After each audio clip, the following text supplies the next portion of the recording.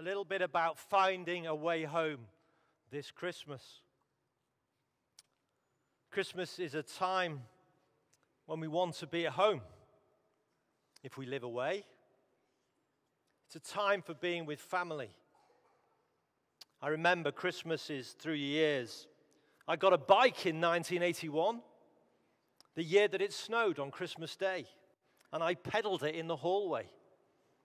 We bought a sledge for my kids one Christmas. The winter, we had no snow whatsoever. Christmas 1987 was a great one. Show you some pics. I was nearly 17. There you go, some pictures. I was 18, enjoying being an almost grown-up. You see me in the top? I was home with my family. I had my new Pringle golf jumper on, like my hero, Nick Faldo. Yeah, anyway, less said, the better. So you had some other photos of my family in 1987, Christmas in 1987. And here's my family now. This is our homes we've had. See my three children, child 1, child 2, and child 3. And then my wife 1. I'm not allowed to use names because of protection. So we need to do that. Anyway, a survey I found recently voted Chris Rea's song that we've just heard, Driving Home for Christmas, was the favorite Christmas song to play, wait for it, while driving home. Can you believe it? And I think there was another survey that took, and they said, the favorite song to sing while it was snowing, can you guess what that is? Oh, yes, that's right.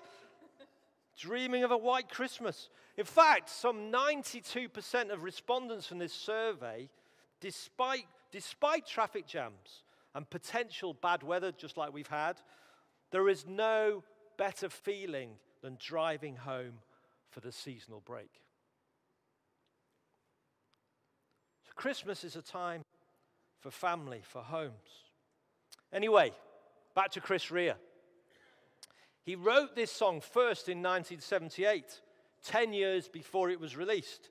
And this is the story behind it. He needed to get home to Middlesbrough from London's Abbey Road studios. His wife had come down to drive him home in their Austin Mini to save money because the company he was working for wouldn't pay his rail ticket. While stuck in heavy traffic and snow falling down, Chris started looking at the other drivers who all looked so miserable. He said jokingly, and I started singing, "We're driving home for Christmas." Then whenever the street lights shone in the car, he started writing the lyrics. In 1988, anyone know what number in the charts Driving Home for Christmas reached? Anyone want to guess? No, it reached it was a great hit, number 53. But it has become more popular since, obviously. Anyway, so let me just remind you of some of those lyrics. I'm driving home for Christmas. Yeah. Well, I'm moving down that line. And it's been so long, but I will be there, and I'll sing this song to pass the time. So I sing for you, he says, although you can't hear me. Driving in my car, I'm driving home for Christmas. It's great, isn't it? I can't wait to see those faces. I've got red lights on the run. So, why is home so important to us? Why did Jesus come and make his home with us? And what future home do we have in store? I want to read some verses, but I also want to use Chris Rea's song to help us. So why is home so important to us? Chris Rea sings, "Oh, I can't wait to see those faces." I think as children we don't always appreciate home. And some of you may have a good reason not to appreciate your home. We don't want to go live. Don't want to go relive those memories. But home should be a place where the people you love are, the people you care about, your closest relations. Home, it defined in the dictionary, is a place where one lives. or the ground of a sports team, the own ground of a sports team. It should be a place of safety and warmth. Again, it's not always true, certainly in the current situation. Home should be a place that is familiar and feels familiar. A place that you can be yourself. So why did Jesus come and make his home with us? This is what it says in John 1, verse 14. The Word, that's Jesus, became flesh and made his dwelling among us. Or he made his home with us. We have seen his glory, the glory of the one and only Son, who came from the Father, full of grace and truth. So why did he come? Well, he didn't come just to see those faces. The Bible says he came to save and take you to a new home. John 1 verse 9 says, the true light has come into the world. The true light gives light to everyone, was coming into the world. He was in the world, though the world was made through him, it did not recognize him. He came to that which was his own, but his own did not receive him. He came to his own. He came home. The people that he had been part of creation. He came as a light.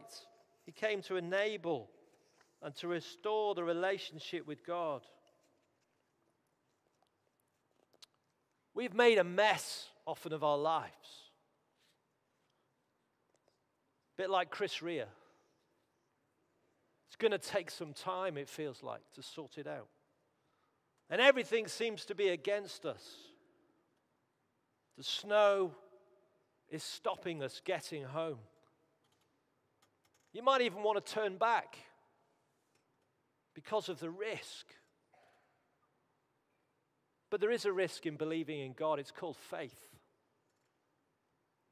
We can feel that we're top to toe in tailbacks,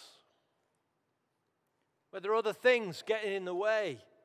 Life is full of distractions, busyness. We don't get round to putting those relationships right, getting round to the things that we intended to do. Speaking to God, putting our lives right with God. Perhaps you think we'll just do it another day when things are slower, things are easier. Oh, and then Chris Rea says, there's red lights on the run. And there's a big red light on our journey, and it's called sin. It stops us in our tracks, getting anywhere near God. But Jesus dealt with that red light as well. He's made it a green light. It says in John 3:16, for God so loved the world that he gave his only Son, that whoever believes in him shall not perish, but have eternal life, that you can go through on green. So what's the future, that home that Jesus has made for us? Going back to Chris Rea, he said his hope that soon there'll be a freeway. Jesus has got us on the freeway. All you have to do is believe. Believe who he is, believe what he has done, and accept him as Lord and Savior. And then Chris Rea says, wants to get my feet on holy ground. Arriving home for Chris Rea is his destination. He considers it holy, considers it a perfect place. But there's really, real holy ground for you to be welcomed into. We can know a relationship with God now and feel at home. But there's also eternal home that Jesus has gone to prepare. It says in John 14, do not let your hearts be troubled. Believe in God. Believe also in me. My Father's house has many rooms. If it were not so, I would not have told you that I'm going there to prepare a place for you.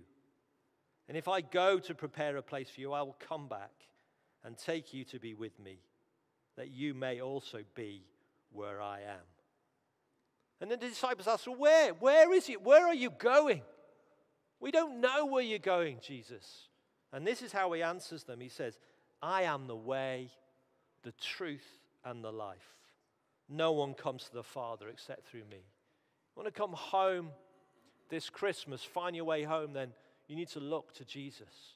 Follow the way he guides. Follow his lead. Make him your Lord and Savior this Christmas time. He's removed all the tailbacks. He has turned all the red lights to green.